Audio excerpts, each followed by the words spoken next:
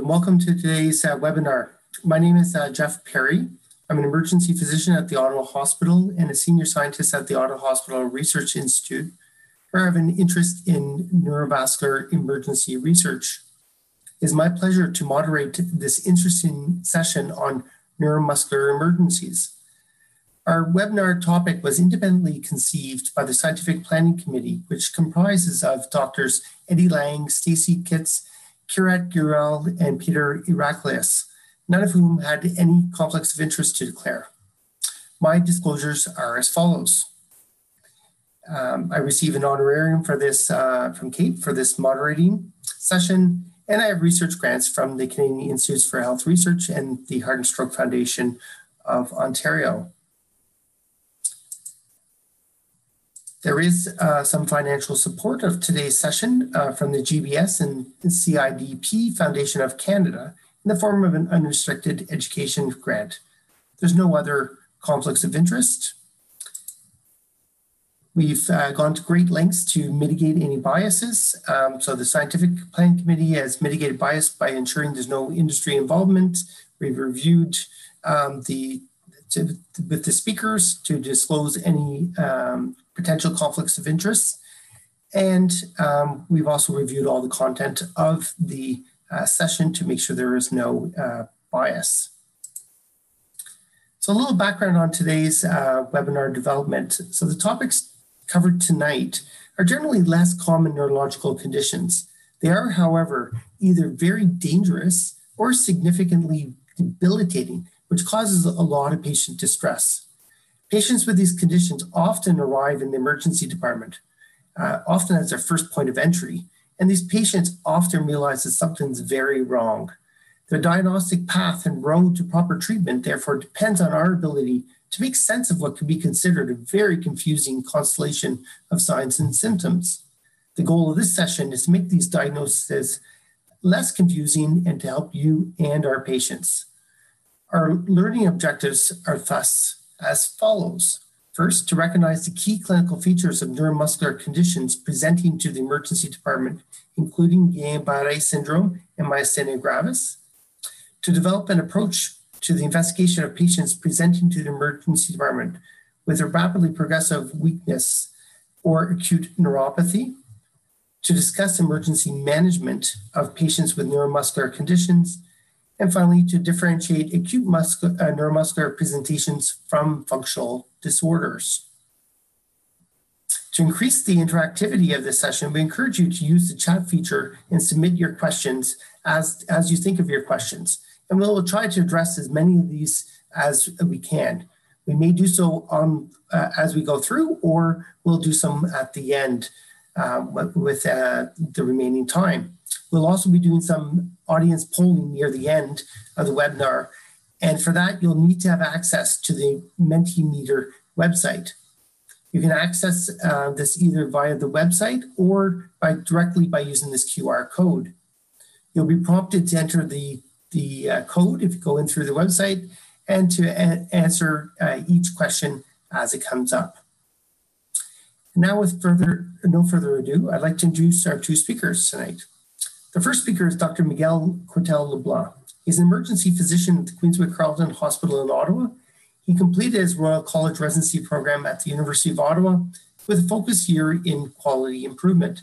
He has a Master's of Health Administration from Dalhousie University.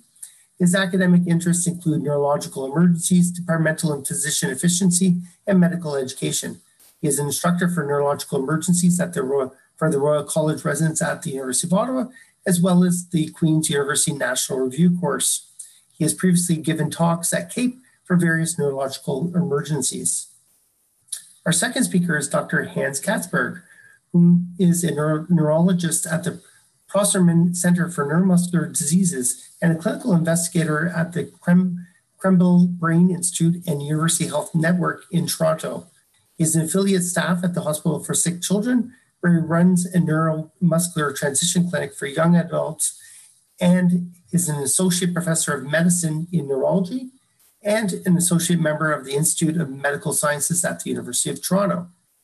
Dr. Katzberg's research interests include the assessment and treatment of neuropathies, muscle cramps, and neuromuscular junction disorders, including myasthenia gravis.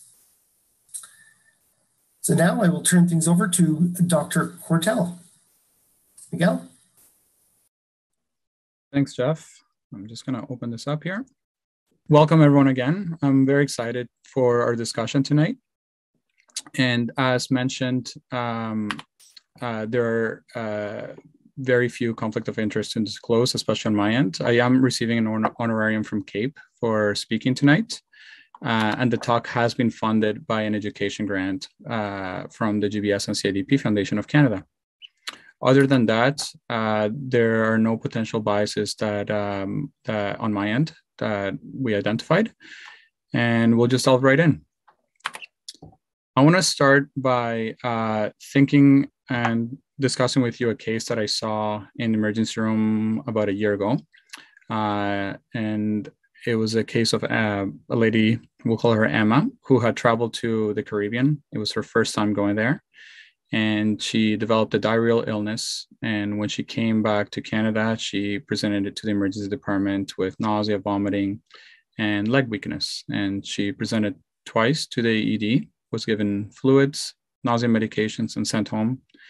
And it was only in her third visit when she came in that her legs were too weak and too unsteady that she was ultimately diagnosed with GBS.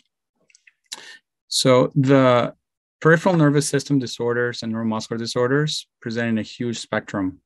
And as a result, it can make it a major puzzle for physicians to be able to piece together where the disorder is being localized. And that's part of what we're going to be discussing today when we talk about peripheral nervous system disorders. We're going to be trying to increase your confidence in diagnosing these and in initiating management. For my portion of the talk, we'll go through a brief introduction on the peripheral nervous system terminology and localization, and then we'll go through a few cases of some select peripheral nervous system disorders. There's going to be a portion halfway through and about 2/3 through for questions that I'll answer as they've collected, and then we'll go through a Q&A at the end as well. So note on terminology, peripheral nervous system disorders are named according to the location of where the lesion takes place. If it's in the spinal cord, it's termed a myelopathy. In the nerve root, it's a radiculopathy. In the plexus, it's a plexopathy. At the level of the peripheral nerve, it's a peripheral neuropathy. At the neuromuscular junction, it's a neuromuscular junction disorder. And at the muscle, it's a myopathy. And these can also be classified as to how the patient's sensory motor deficits present, whether they're symmetrical or asymmetrical. Symmetrical sensory motor deficits can be divided into demyelinating disorders or toxic and metabolic disorders. And asymmetrical disorders can be divided into radiculopathies or plexopathies, isolated mononeuropathies, mononeuritis multiplex, motor neuron disorders, and ganglionopathies. What is particularly useful is using these 5 features to try to distinguish whether a patient's sensory motor deficits is likely central or from an upper motor neuron versus a lower motor neuron lesion. In upper motor neuron lesions, the reflexes are increased, tones increased. There is usually no atrophy or fasciculations, and a Babinski's can be present. And the opposite findings are present when it's a lower motor neuron lesion. So we'll start off with a case here. This is a 35-year-old woman who presented to the emergency department with a past medical history of injection drug use and complaining of progressive right shoulder and arm pain and fevers. On exam, she has numbness to her shoulder, the lateral aspect of her forearm, her thumb, and she's weak in her elbow flexion, and her wrist extension. I want you to reflect on these 3 questions, and as Dr. Perry mentioned, feel free to write some of the answers in the chat. Think about what is the most concerning cause of this patient's symptoms. List 3 of the most important investigations that you want to start immediately in the emergency room. And where in the nervous system is this patient's lesion or disorder localized? So radiculopathies are disorders at the level of the nerve root, like in the case of a disc herniation that impinges on the nerve root. And they can be typically localized using something like the Asia spine exam, which is a standardized way of localizing nerve root disorders. They're localized to one nerve root, and a sensory deficit can precede motor deficits at times. And they should be suspected if the patient is complaining of axial or radicular pain, if there's dermatomal sensory loss, or if the weakness follows a myotomal pattern. There's many causes for these. Most commonly, we will see disc herniation or spondylosis. However, we must be cautious to not miss epidural abscesses, metastases, or other sinister causes like an epidural hematoma. So in summary for this case, this is an example of an epidural abscess in this patient with fevers and risk factors presenting with radicular pain. It would be diagnosed on MRI. Blood culture should also be ordered, as well as inflammatory markers. And in her case, it was localized to the C5 and C6 nerve roots. With that, we'll move on to the second case. Here's a 40-year-old man who's presenting with 6 weeks of symptoms. He initially had acute onset right upper extremity pain. It radiated from his shoulder to his hand. And on exam, he had weak shoulder external rotation, forearm pronation, thumb flexion, and index finger flexion. He had atrophy over his deltoids, his forearm extensors, and his thenar muscles. So in looking at this presentation here, think about what is the most likely cause of this patient's symptoms. What is the most important investigation needed to confirm your diagnosis, and where in the nervous system this patient's lesion is or disorder is localized. Plexopathies are disorders that are localized to the plexi in the body. There's 4 main ones: the cervical plexus, the brachial plexus, the lumbar plexus, and the sacral plexus. And they're usually characterized by having mixed deficits that can appear patchy. They localize to a site of compression at the plexus, but they're beyond one single peripheral nerve, and they don't isolate to any one nerve root. Like radiculopathies, there's many causes for these, and most textbooks would divide them into either open or closed injuries. Open injuries include things like penetrating trauma. Most often in the emergency room, we will see closed injuries like traction injuries, radiation, neoplastic processes, and idiopathic plexitis. This picture depicts what was described in the case given. So this is an example of atrophy, asymmetric atrophy over the lateral aspect of this gentleman's muscle group in the upper extremity. And it's a case of idiopathic brachial plexitis or neuralgic amyotrophy. It's characterized with sudden severe pain, patchy weakness, often involving the shoulder external rotation, forearm pronation, thumb flexion, and index fingers flexion, and atrophy of those muscle groups. It's diagnosed clinically primarily, and MRI brachial plexus can be supportive, as well as neuroconduction studies and EMG. Ultimately, the management of this condition is physiotherapy, and there might be a role of tapering steroids and neuropathic analgesics. So in summary for this case, this is an example of neuralgic amyotrophy or idiopathic brachial plexitis. MRI brachial plexus would be indicated, and the patient's lesion is localized at the brachial plexus, hence his patchy distribution that does not isolate to one peripheral nerve or nerve root. I'll take a moment there, Dr. Perry, if there are any questions that have accumulated, I'm happy to address any. I don't see any questions as of yet, but if you do have questions, please put them into the chat and we will answer them as they come up, and certainly if not at the end of the talk. Okay, perfect. We'll move on to this case. This is a case of a 55-year-old woman who's presenting with left hand weakness. She fell asleep on a chair while intoxicated, and her resting hand position is as depicted here. This is a frequent presentation in our emergency rooms. Where in the nervous system is this patient's lesion localized, and what is the most common entrapment site that can lead to this injury? So mononeuropathies can be divided as to whether there's a motor deficit, sensory deficit, or a combination of both of them. In the upper extremities, the most common entrapment site for the radial nerve is the axilla, for the median nerve is the carpal tunnel, and for the ulnar nerve is the elbow. In the lower extremity, the most common nerve involved is the peroneal nerve, and it's usually entrapped at the fibular head. There are some clues in the patient's presentation that can alert you to which nerve is involved with regards to resting hand positions.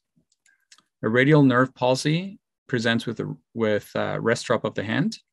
Median nerve palsy presents with monkey hand, and ulnar nerve palsy, this should read ulnar nerve, presents with claw hand.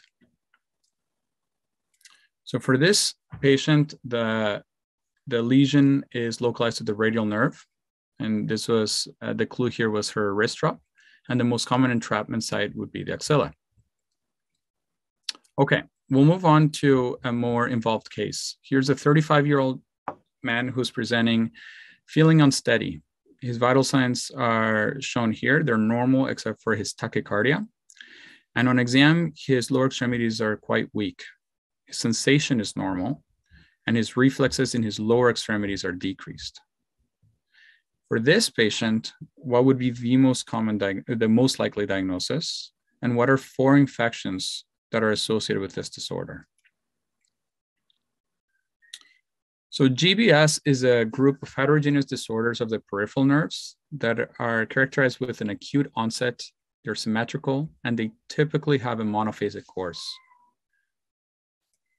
4 of the main types of the GBS disorders include AIDP, which is the classic form of GBS that we see in the most often in the emergency room. This is acute inflammatory demyelinating polar neuropathy. But there's also some more sinister types that have often a more severe or protracted course, including the acute motor axonal neuropathy type, the motor sensory axonal neuropathy, and Miller-Fisher syndrome.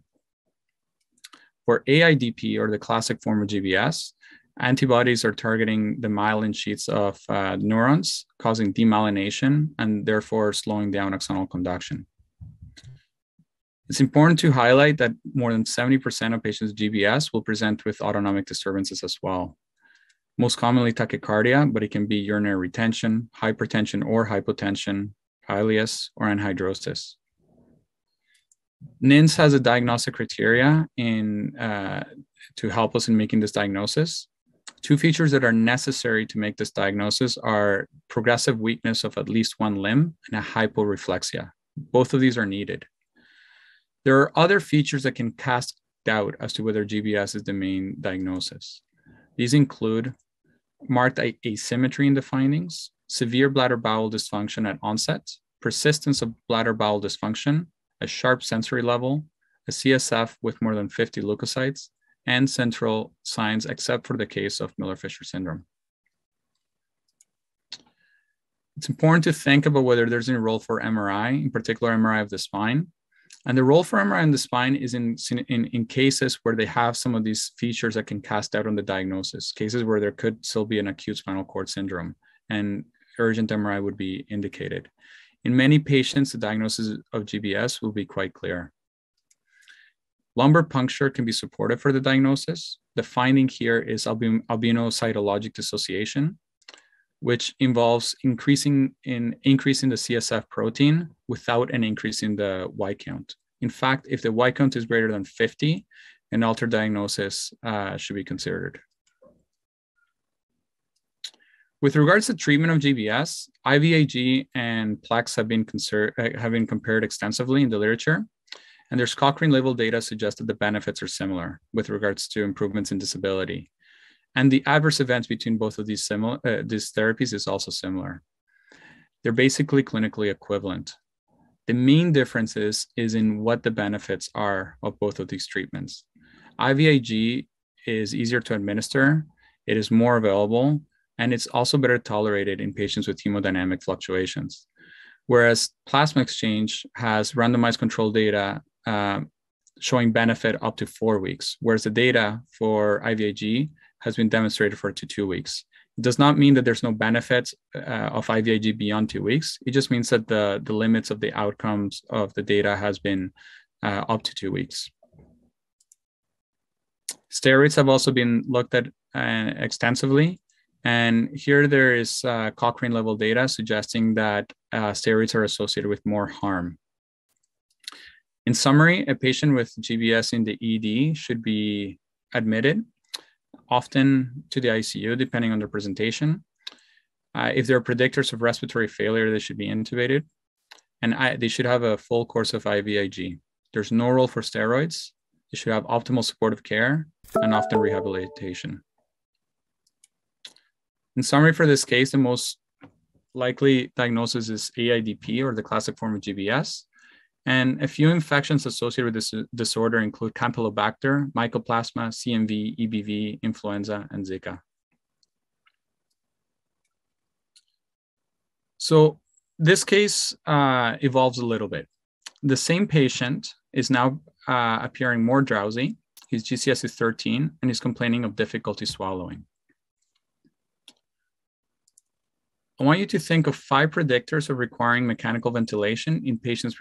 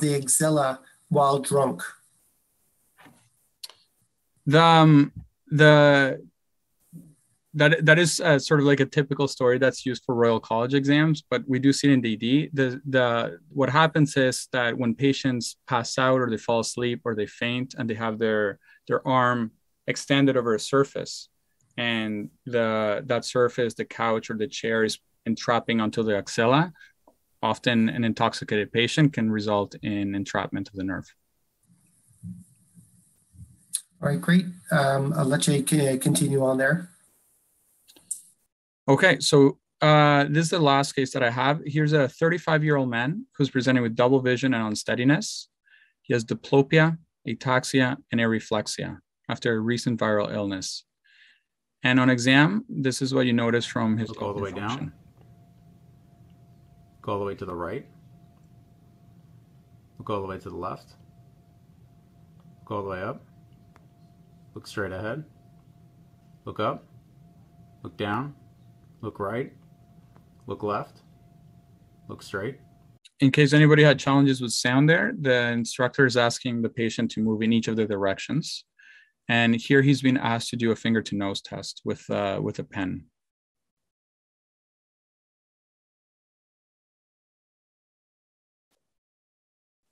Okay. Look all the way down. So for this patient, what is the most likely diagnosis? And list 2 reasons that a neuromuscular junction etiology is unlikely in this patient. And that second part, you will be better equipped to answer it after the second talk today as well. Miller-Fisher syndrome is the most common minor GBS variant. It's characterized by the triad of ophthalmoplegia, ataxia, and areflexia. And it can also have bulbar symptoms or cranial nerve involvement. For patients that present with an overlap between GBS symptoms and Miller-Fisher syndrome, we say that they have Miller-Fisher syndrome overlap syndrome. And for those that present with overlap symptoms between Miller-Fisher and Bickerstaff encephalitis, we term this Miller-Fisher syndrome related disorder. On this note, Bickerstaff encephalitis has the shared features of Miller-Fisher in that it presents with ophthalmoplegia and ataxia. However, there's usually hyperreflexia with Bickerstaff encephalitis, and the level of consciousness can be severely affected. So for this gentleman, the most likely diagnosis with Miller-Fisher syndrome, and the 2 reasons that a neuromuscular junction etiology is unlikely are his areflexia and his ataxia. With this, I'm happy to open it for questions. Great. So thank you, Miguel. So there's a couple more questions. So one is with GBS, how do you easily evaluate bulbar weakness? And I'd even suggest we take it one step back or further and say, can you just describe when you mean, when you say bulbar weakness, what exactly do you mean? Yeah, so patients that present with, when you think bulbar, think about, just to put it simply, think about your oropharynx, your swallow, your tongue, all the things that protect your secretions and your airway. For patients that present with weakness of these muscle groups, you should be worried. So tongue weakness can be assessed. You can also ask them to puff up your cheeks, although that is more typical for myopathies or neuromuscular disorders. But if a few pearls that are very useful for GBS patients are checking for neck flexion or neck extension weakness by actually using your hand against resistance, and a single breath count. So asking patients to take a big breath in and then count out 1, 2, 3, 4, 5, and you can test this yourself. And everybody here, I assume, will probably get over 20. If you can't get over 20, you should be worried. And sometimes these patients can only count to 9 or 10. And that's a quick bedside test that you can use that can alert you to significant weakness or bulbar weakness. You answered the next question in that one, so that's great. Thank you very much, Miguel. With that, I think we'll sort of change gears here a bit, and we'll hand things over to Dr. Katzberg. If you have questions for Dr. Courtel-Leblanc, please keep adding them to the chat, and we'll try and get to them at the end. Yes, hello. My name is Hans Katzberg, and very happy to do the second part of this talk. And I think hopefully it will be a nice supplement to Dr. Courtel's lecture.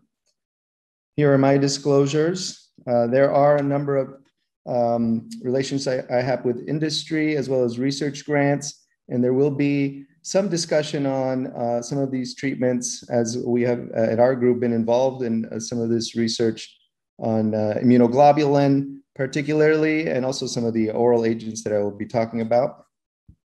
And that's listed here in detail.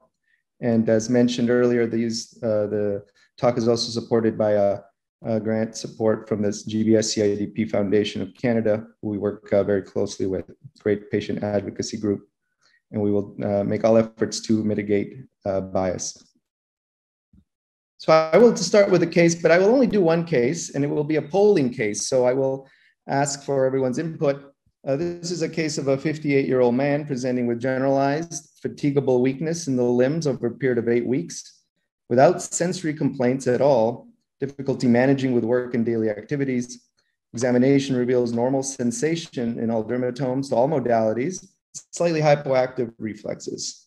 Now, this is the extent of the case, and I've left it vague like this on purpose. And here are the selections, and we'll open the polling in a second, but the reason I selected these conditions is because we will be focusing in on one of these conditions for the remainder of the talk, and there is really not a lot of time to go into detail into all the other conditions that are listed there.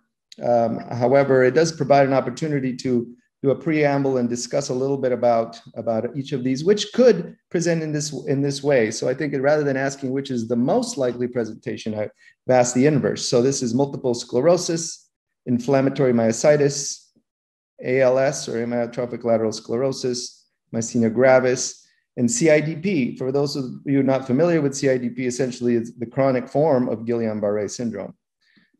So with that, I will open the polling now.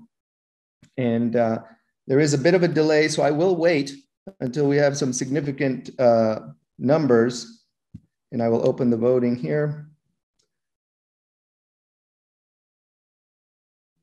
There we go. So it's now coming in. So I will wait for a little while until we get a number of responses, and then we will move forward. So if you are able to log into the app and to the network, please feel free to provide your answers.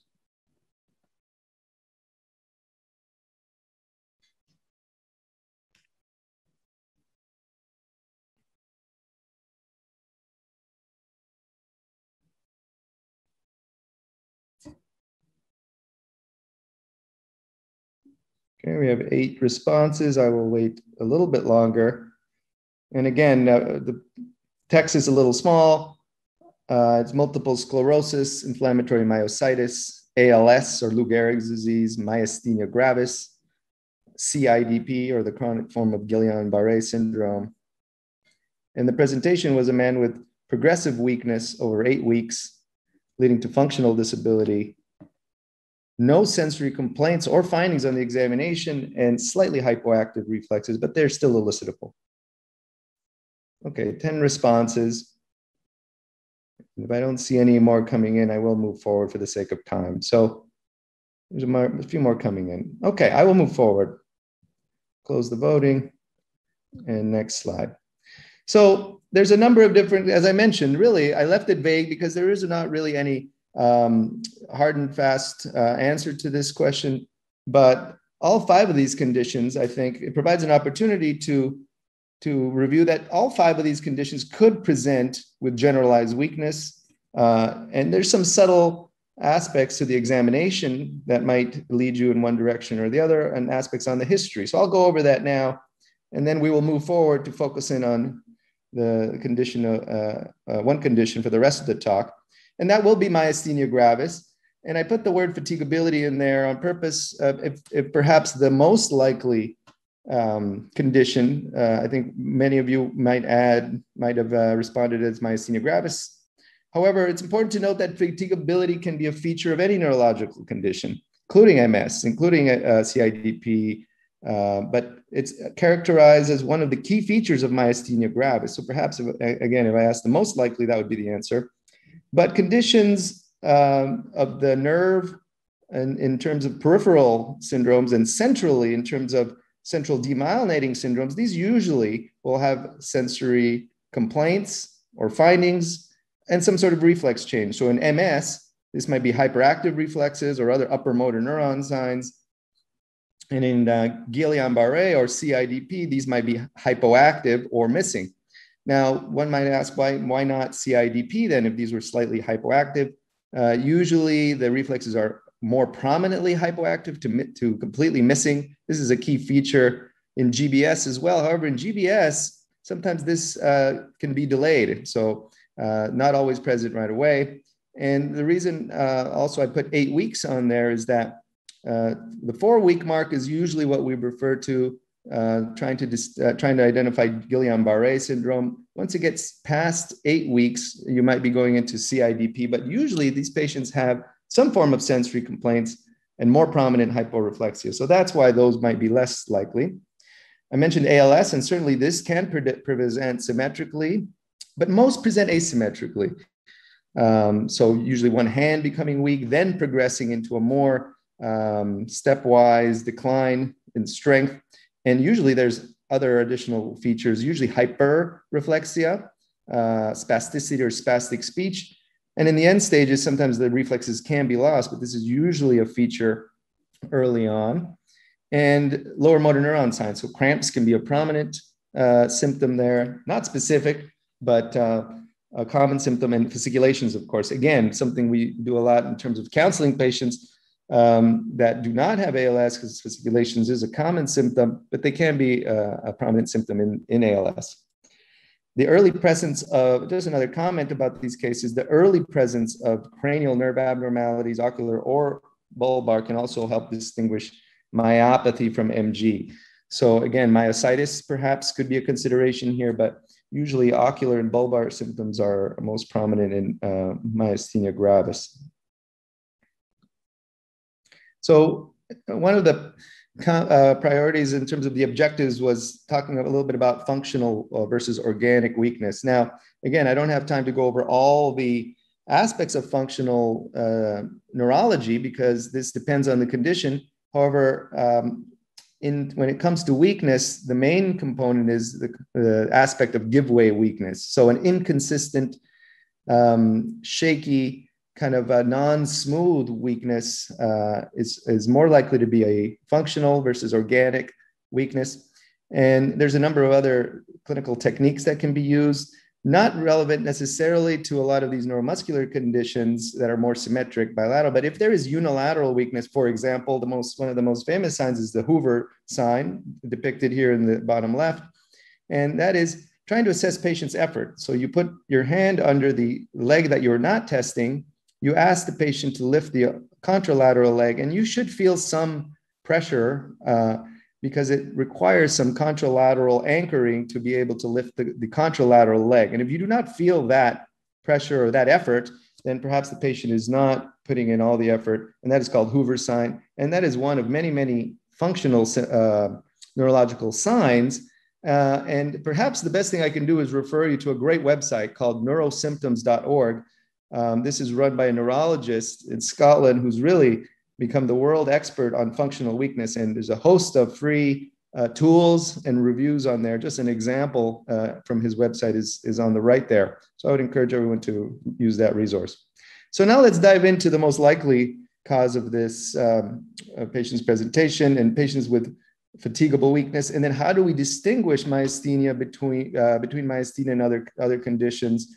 So by learning a little bit about MG, we can learn to distinguish, and also we'll go into a little bit about management because this is also critical. So myasthenia is characterized by fatigability, as I mentioned earlier. This occurs mostly in the ocular muscles, causing diplopia. Ptosis or droopy eyelids is common early. You can see that in the panel on the right here, the ptosis. Facial weakness is also prominent. The limbs also have fatigable weakness. This usually affects the proximal more than distal upper and lower extremities. However, there can also be fatigable weakness in the hands, particularly with increased use. For example, people writing exams, typing, writing, all of these can fatigue the upper extremity, hands, for example. Neck and axial weakness is not only a common symptom, but also a concerning symptom. As Dr. Cortel-Blanc mentioned in GBS, this is also a herald of perhaps of crisis, and this happens to be the case in myasthenia as well. Bulbar weakness can occur, chewing, swallowing, speech difficulties, which usually has a nasal pattern. And there also can be respiratory disturbances, and sleep apnea is more prevalent in myasthenia as well. The other key, in addition to fatigability, is variability. And this is usually characterized by worse symptoms at the end of the day. reflexes, sensation, coordination are usually spared, but as you recall from the case, if you have significant weakness, sometimes your reflexes can be slightly hypoactive, which was the issue in the case. So how do we assess fatigability in myasthenia gravis? So what we like to do in our clinic, and we've done a lot of work on this over the years to validate this and check this in hundreds of patients. And generally the approach we use, we like timed tests. Now you can do repetitive activation of certain muscles. So get someone to bring their arms up and then repetitively trying to give some resistance, but there's really not a lot of good standardization to that in terms of the effort and the amount of time done. So we like time tests because they tend to be a bit more consistent because the patient is using themselves as their own internal control and using their own gravity. So we use 3 minutes of abduction in the arms, 90 seconds of hip flexion in the supine position, and 60 seconds of neck flexion in the supine position as well. What about ocular signs? The medial rectus is most often involved. You have diplopia and ptosis that can also occur with up gaze and lateral gaze. We use about a minute in these positions to see if the symptoms develop or if you can visibly see some of this. Cogan's lid twitch sign is a sign where you actually have the patient look down and then look to the primary gaze, and you see a brief twitch of the eyelid in the side that has the ptosis due to Herring's law, and also alternating ptosis. So that is, someone has ptosis on the right, and then a few weeks later or a few days later, it may switch to the other side. That's very unusual in other neuromuscular and other neurological conditions, but it's quite a almost pathognomonic sign in myasthenia gravis. Very few other conditions that do that.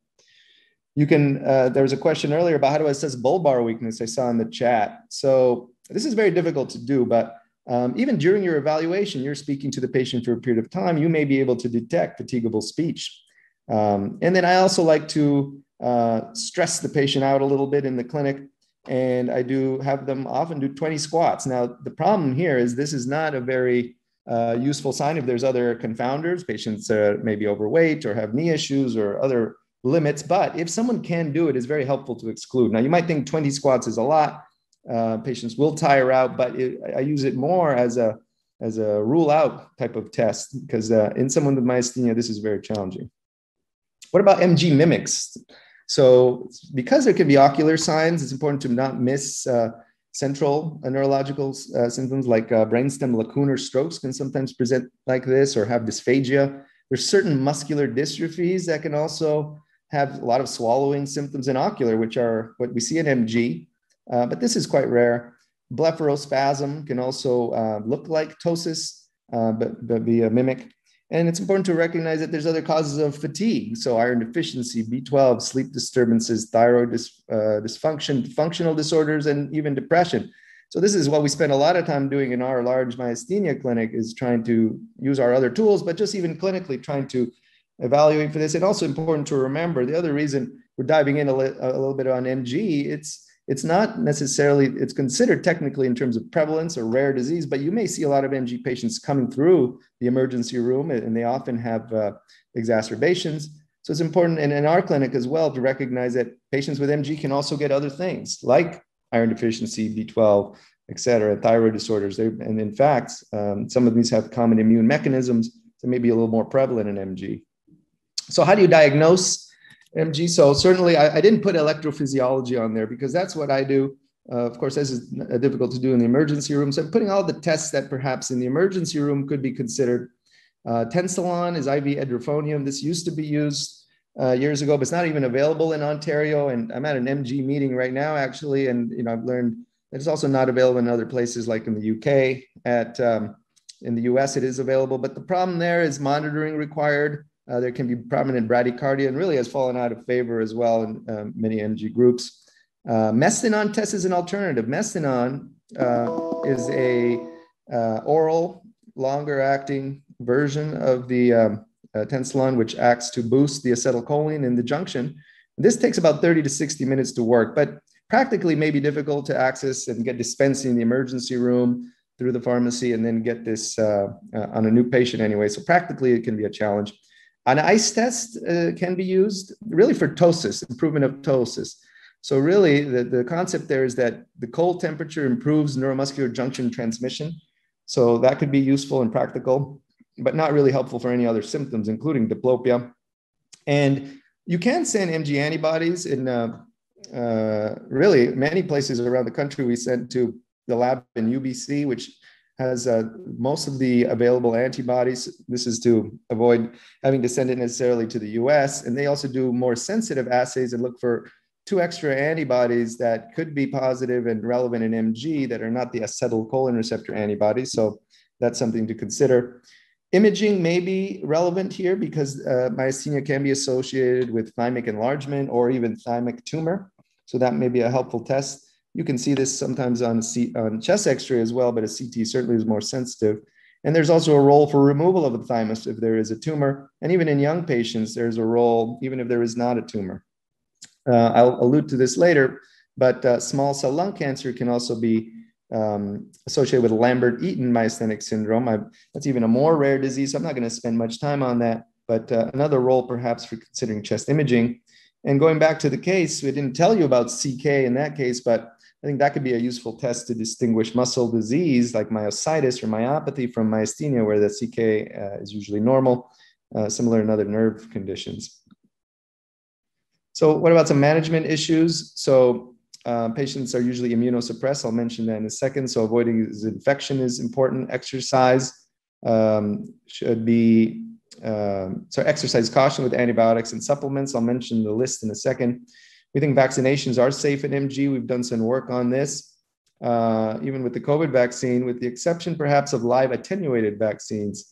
But these are not very often used, including the shingles vaccine, for example, or nasal, the older shingle vaccine or the nasal form of the flu vaccine. Good sleep, hygiene, and napping can be helpful as well. I think it's important to remember that there's some drugs that can exacerbate myasthenia. And this borrowed a few slides from Dr. Cortel-Blanc because they were just so great. This is one of them. Just to kind of remember, group this into categories: cardiovascular, antibiotics, and other. Think rapid AFib meds. I think that's a great way to remember that. Beta blockers, calcium channel blockers, amongst others. Certain antibiotics, particularly the aminoglycosides, and phenytoin neuromuscular blockers I'll mention in a second. Corticosteroids is on the list, but really that is only with very high doses of steroids. So really the old literature where people would use for myasthenia over 100 milligrams of prednisone, and sometimes that could cause a paradoxical worsening because, as I'll mention, we use steroids often in the management of MG. In terms of paralytic agents, succinylcholine is not as preferred as rocuronium, for example. That is based on some of the sensitivity, hypersensitivity that can occur in the postsynaptic junction that's destroyed or affected in MG. So it causes a hypersensitivity to succinylcholine and a less predictable response. Dr. Cortel-Blanc mentioned the predictors of crisis to GBS, and this is often similar to what we use in MG. And one other test that might be helpful in addition to the counting test is an FBC bedside. We do this in the clinic, or you can get RT perhaps to help, and usually use the same marker that we do in many conditions neurologically of 20 milliliters per kilogram. If you think of a 70 kilogram person, that's about 1.4 liters. So we use that as a kind of a rough marker. Certainly below 1 liter is a concern. Again, you've seen this slide on Plex versus IVIG in terms of the emergency management, and you saw the benefits. We've done a lot of these pivotal studies actually early on, so I won't go into detail on them, but this is also helpful and proven for myasthenia, both IVIG and plasmapheresis, and we've actually done studies, this is from our group, showing that these are equivalent, and there's some advantages to one over the other, as has been discussed previously. Here are some of the medicines that are used for the management of MG, not necessarily because I want you to focus on each one individually, but these may be what people are already coming in on if you're managing or seeing patients in the emergency department that all have the similar approach in that they suppress the immune system and help with MG. So I won't go over them in detail, but these are the same that you see for other immune conditions, with the exception of the top agent, pyridostigmine, which I mentioned earlier, mestinon. And this really is used for just symptomatic treatment, not the immune therapy.